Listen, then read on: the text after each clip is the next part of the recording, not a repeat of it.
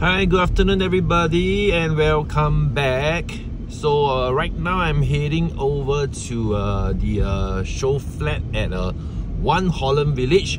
So after 2 weeks of bringing clients down to do a comparison with the new development, we have already visited show flats of Blossom by the Park, One Holland Village, Pullman, and then of course Riviera. And yesterday we went down to the latest launch preview at District 15 at the Continuum, and then followed by Tembusu Grand, which was launched about 2 weeks ago. So of course all these development in the end, why we didn't select and we decided to embark this real estate journey with our clients in One Holland Village is also mainly because the prices wise, in terms of CCR development right now going at a 2,700 plus PSF. I think this is definitely one of the sweet spots, quite undervalued in my personal opinion. Because if RCR already currently right now going at like Blossom by the Park is 2001 to 2003 expected. Anyway, tomorrow is the last day for the check collection, so if you guys are interested to actually have a final look, you can always hit me out as well. Of course we actually did some selection for the Blossom by the Park, which is a 3-bedroom, but again this particular stack, if you want to clear this NUS alumni or that, the height, in fact it will be quite difficult to get, in my opinion, at the end of the day lah. So again we decided not to go through the hassle of the balloting in case we might be disappointed. So in the end we forgo the Blossom by the Park. So next up, of course, we talk about Pullman. Pullman wise, not too ideal because for me personally and my client, we feels that the traffic might be one of the key concern when it comes to selling off next time. Although we are of course within a 1 kilometer to very good prestigious schools as well. So next up we went over to a Riviera, a bit overpricing because it has already been a TOP. So again, ultimately we feel that it might not be so suitable at the end of the day. So next up we went over to Continuum yesterday. Yes, it's a very interesting product. Okay, it's a very interesting development, which is of course a freehold.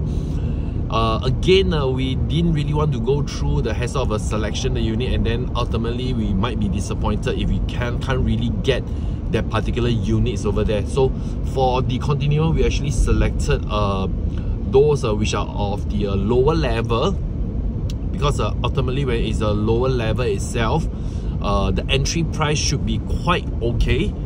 And then of course there's no urgency to sell after crossing the 3 years or 5 years mark, because this is a freehold development. You can always hold it long to leave a legacy for your kids or your family.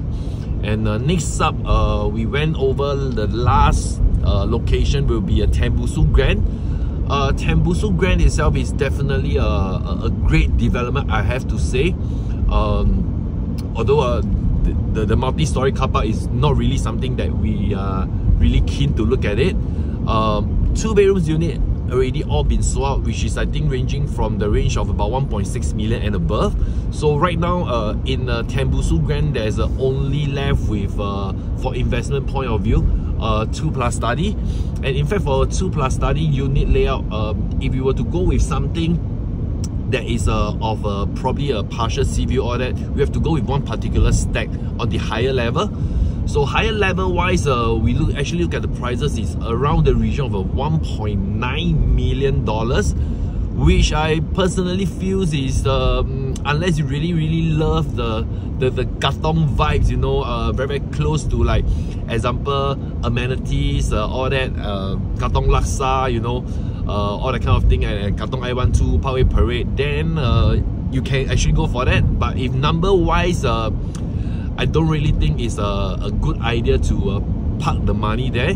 So in the end, we actually selected the unit back in One Holland Village, which we feels that in today's market for a CCR region, a core central region, to get in the region mark of about 2,700 plus PSF, I think that is the sweet spot over there. And the whole quantum is in fact less than about 2.2 million for a 797 square feet unit. And the layout wise is fantastic layout, I have to say that, because all the bathroom actually comes with windows as well, and kitchen wise, same thing, you do get to have windows. So likewise again, I think personally it's very easy for you to exit out.